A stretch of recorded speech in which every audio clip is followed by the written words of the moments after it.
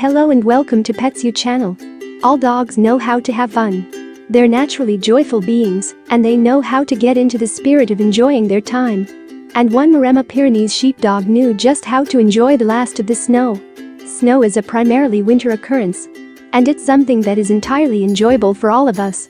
But dogs are especially big on having fun in the snow. We've all heard of fun in the sun, but this pooch gives it a different take with some fun in the snow.